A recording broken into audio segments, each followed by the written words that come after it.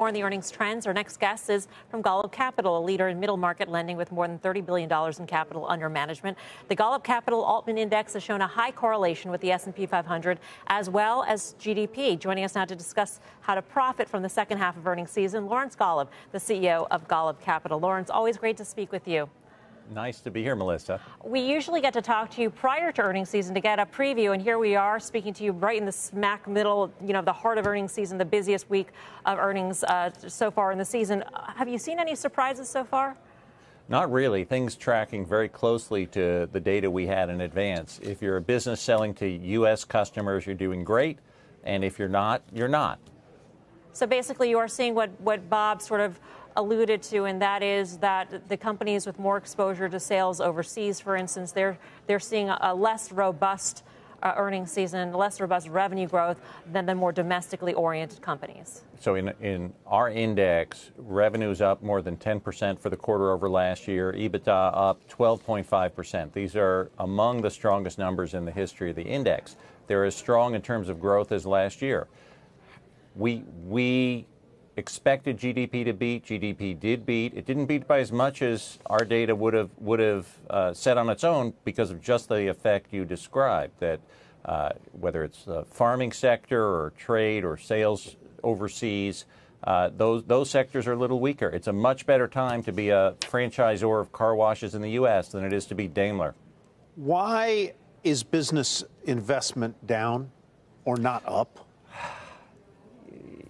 Yeah, I think there's a factor that has been under-recognized or under-reported so far. Sure, trade uncertainties, foreign policy uncertainties, any kind of uncertainty creates a drag. But I think we're hearing from the Democratic Party presidential primary nominees such anti-business rhetoric, such advocacy of increased regulation and increased taxes, that's got to be a factor. That's got to play into businesses' decisions about investment decisions they're going to make today that are only going to earn profits after the next presidential election. Very interesting. That's a very you're right. Not many people have pointed to that, but the rhetoric, not to mention the breakup talk and the right, sometimes not so veiled discussion of socialism has got to be playing in the background somewhere.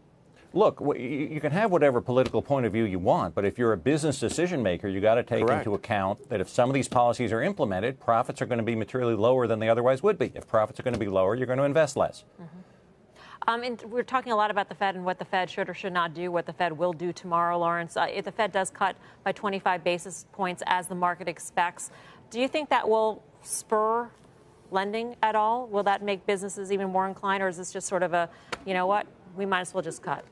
I don't think it'll have any impact on investment or spending. I think the Fed is risking repeating the mistake it made in December of 1966 when, based on stock market weakness, it cut rates in the face of rising inflation. We see a little bit of strengthening inflation right now.